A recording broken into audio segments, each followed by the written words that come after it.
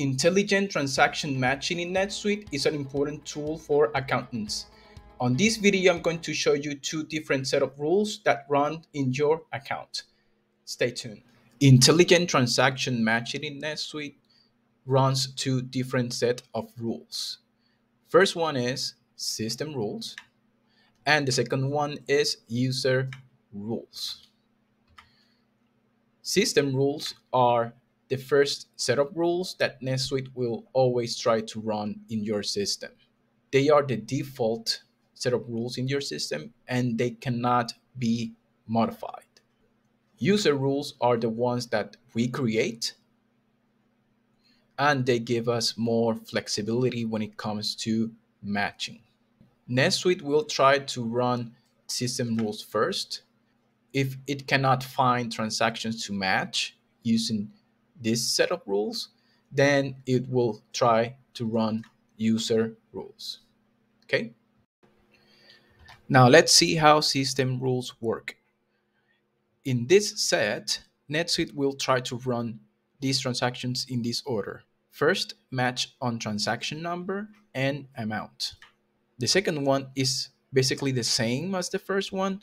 The only difference is when it comes to transaction number, NetSuite will try to ignore prefixes and leading zeros. Okay.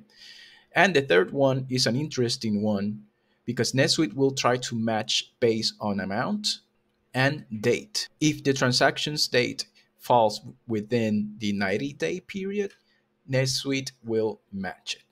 Okay. Now let's go over to the match screen because I have two examples here. We have two separate transactions, one for $15 and one for $25. We can see the transaction numbers here and the corresponding date.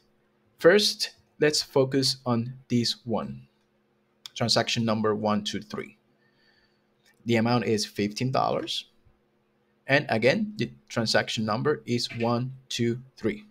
If we go to the bank transactions that I will be importing, we can see these first two rows.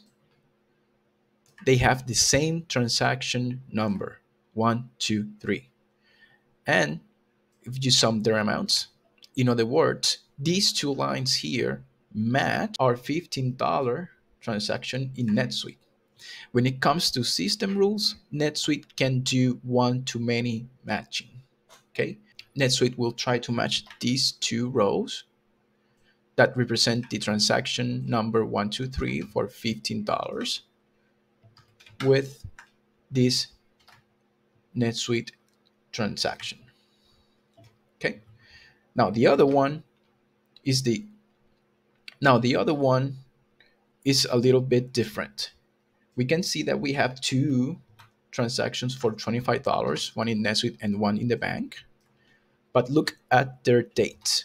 This one is for April 1st. In NetSuite, we have this one for January 15th. Now assume that you wrote a check to a vendor in January for $25. Sometimes vendors, for various reasons, will cash the check in later dates. In this case, the vendor actually cashed the check. In this case, the vendor actually cashed the check in April 1st. Okay, so the NetSuite date, even though it's on April 1st, NetSuite will try to match it because, again, let's go back to the reconciliation rules. We can see that the date falls within the 90 days period. Okay, now let's see how this works. I will upload a file that represents the bank transactions.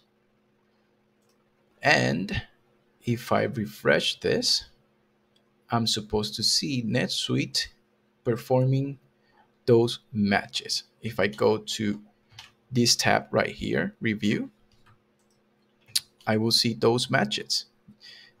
This line here represents the first transaction that NetSuite match, the first rule. Match based on transaction and date.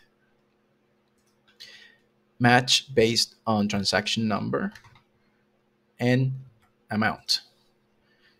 You can see here, transaction number from the bank, 123, $15. NetSuite transaction number 123, $15.